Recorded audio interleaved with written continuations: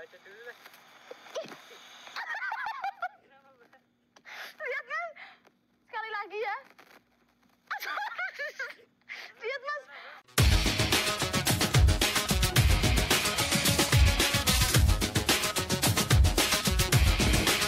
Rasakan juga banyak sekali sosok.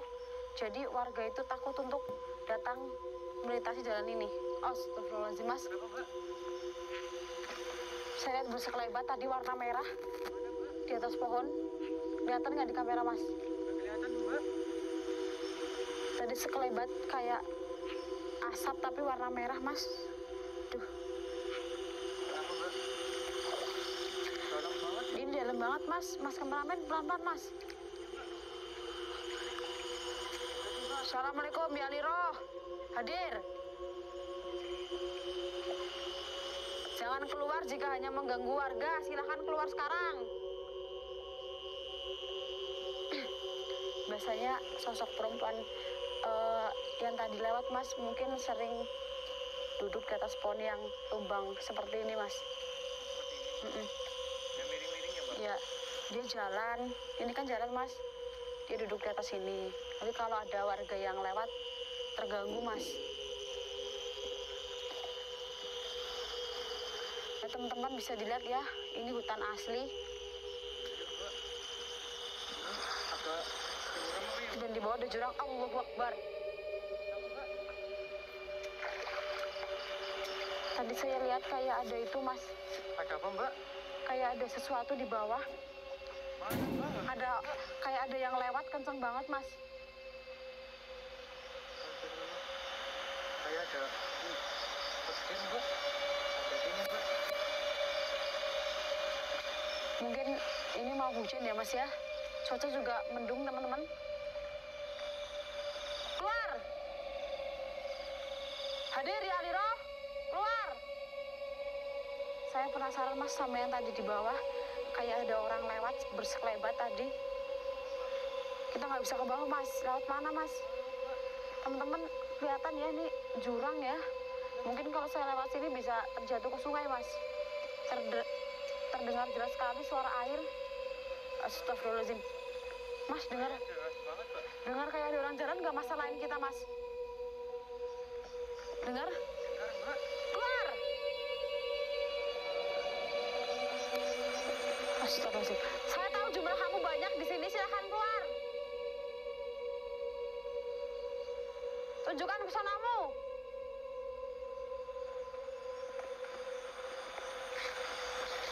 Ini belum ada jawaban mas dari salam saya.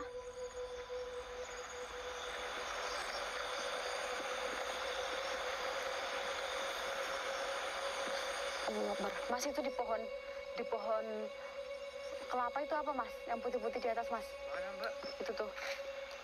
Ada sesuatu putih mas? Mana mbak? Kelihatan jelas banget mas. Itu saya lihat kayak ada Di pohon kelapa mana mbak? seperti bola. Nggak kelihatan ya mas ya? Teman-teman itu padahal jelas sekali loh teman-teman di pohon kelapa. Astagfirullahaladzim. Banyak sekali sosok memang di sini mas. Hadir. Keluar. Kalau nggak mau keluar, saya akan rusak tempat kamu. Jangan beraninya hanya mengganggu warga. Hadir. Oh mas, Kenapa mbak? cuaca mulai mendukung, ada bulan. Oh gitu mbak. Semoga nggak hujan ya mas ya. Tapi payung tetap bawa mas. Bawa mbak ini mbak. Untuk itu ya, supaya hujan nanti. Lalu bawa mbak. Kenapa mbak? Bau busuk nggak mas? Ini mbak. Nyium ya? Nyium bau busuk mas? Bau busuk ya? Atau mungkin bangkai mas? Tapi enggak. Ini baunya beda mas. Seperti ada sesuatu di sini mas. Tapi saya belum lihat apa-apa di sini mas. Teman-teman, tercium nyengat sekali bau busuk. Tapi ini ada dua faktor. Ataukah bau bangkai atau ada sosok yang mau mendekat di tempat ini. Tambah kalau bau bangkai paling foto kalau foto. Enggak mas, mungkin aja ada binatang yang ada di tempat ini tuh mati mas.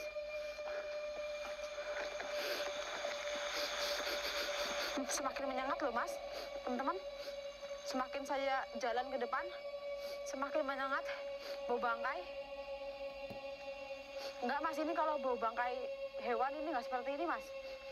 Ini seperti masih baru baunya ini loh. Gimana ya mas ya?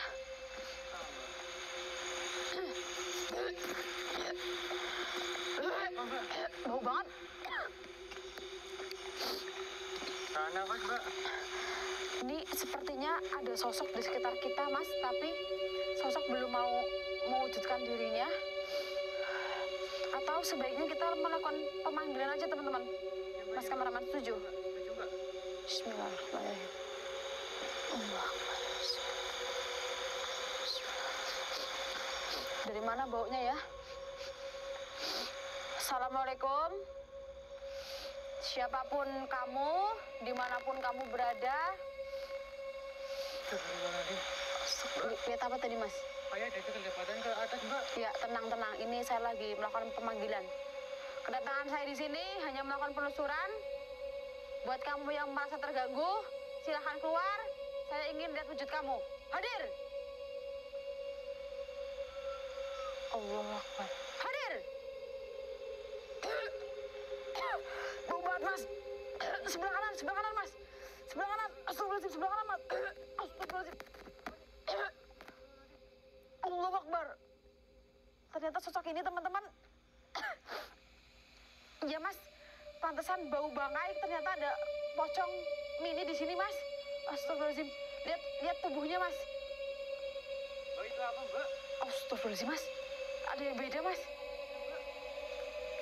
Astagfirullahaladzim. Allah Akbar mas. Itu titiknya mas, titiknya berdiri mas. Allah Akbar teman-teman. Mas langsung mobil. Itu mas. Allah Akbar, ini lucu banget mas. Ini mungkin sange ya mas ya. Itu titiknya berdiri mas. Teman-teman, saya mencoba untuk deketin sosok ini ya. Allah Akbar. Mas. Terlihat jelas sekali ya. Berdiri seperti ini mas. Itu titiknya mas kelihatan.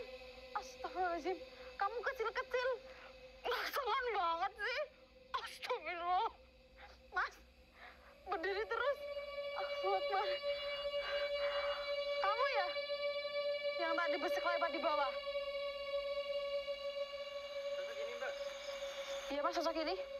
Kenapa dari tadi saya jawab mengulurkan salam, kamu nggak mau jawab?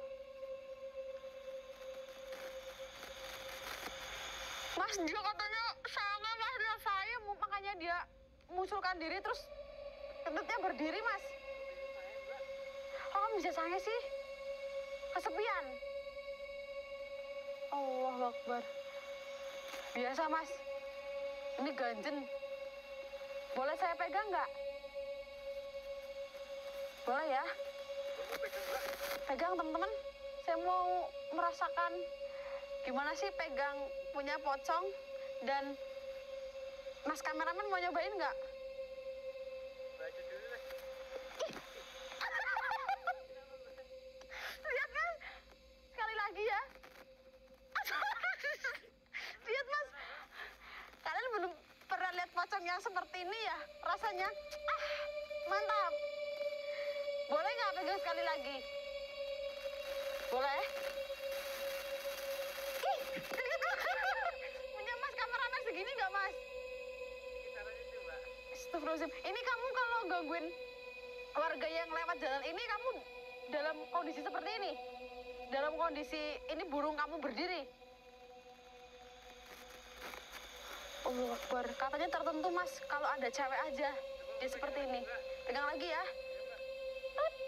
Allah Akbar. Kenapa ya mbak? Kenapa ini seperti ini? Geli katanya mas. Geli ya, geli enak maksudmu? Oh, sembarangan. Ngawur dia kesenangan mas. Allah Akbar. Kamu kecil-kecil. Udah tahu enak. Enggak, saya lucu aja mas. Baru ngeliat yang kayak gini mas. Kamu kecil saru ya.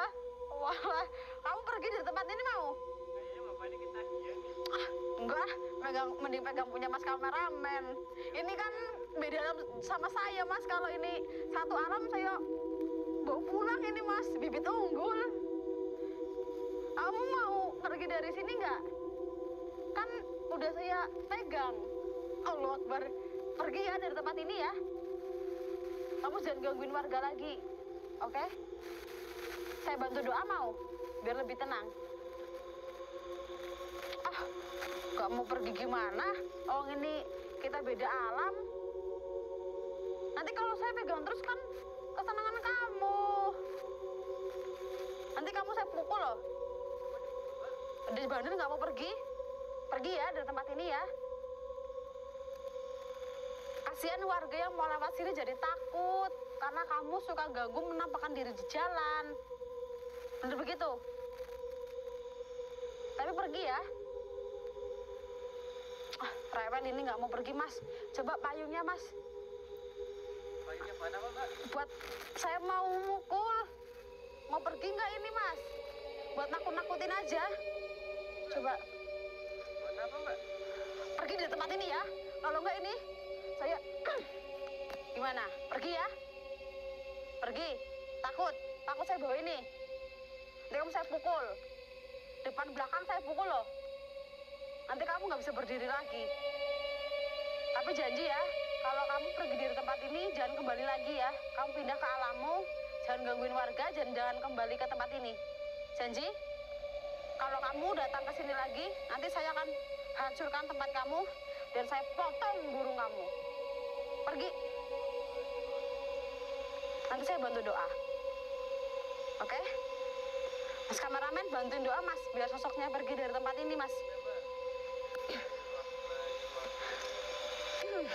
Kapote. Bismillahirrahmanirrahim. Kenapa mbak? Auranya apa mbak? Iya. Allahumma sholli.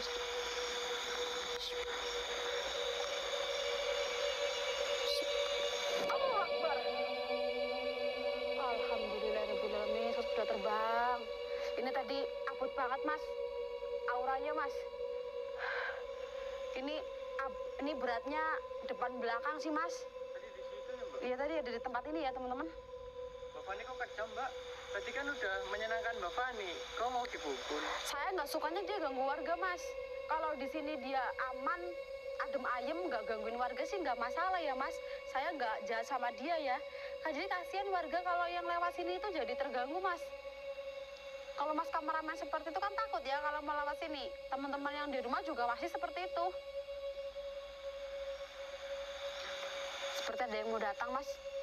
Dari arah mana mbak? Ada orang bersiul dari belakang. Belakang mana mbak? Mas, sebaiknya kita turun mas. Mas ada orang bersiul mas. Mas ini mas. Mas itu mas. Ada yang bersiul. Allah Akbar. Astagfirullah, dengar? Jelas sekali teman-teman. Ada yang bersiul. Seperti ada yang mau datang. Aduh, jangan-jangan ini. Astagfirullahaladzim. Aduh. Oh ada kayu mbak. Ada yang lempar dari pohon jati mas. Dari pohon jati, Allah Akbar. Mungkin ini pertanda kita disuruh pergi mas. Nggak apa-apa mas, kita kan udah hilangin satu sosok. Allah Akbar. Tuh bersiul terus mas. Mas, bersiul terus mas. Cepat mas. Mas, kita udah hilangin satu sosok. Dan sosok yang lain marah mas. Mas, cepat. Astagfirullahaladzim. Astagfirullahaladzim teman-teman. Mau lari mbak? Saya takut yang punya tempat ini marah mas. Karena kita udah hilangin satu sosok yang suka jahil di tempat ini. Gimana kalau penelusuran kita tutup mas? Ini ada hewan nih. Apanya mbak? Ada hewan. Oh di lampu ya mbak? Hah? Astagfirullahaladzim mas. Mas semakin juga mas.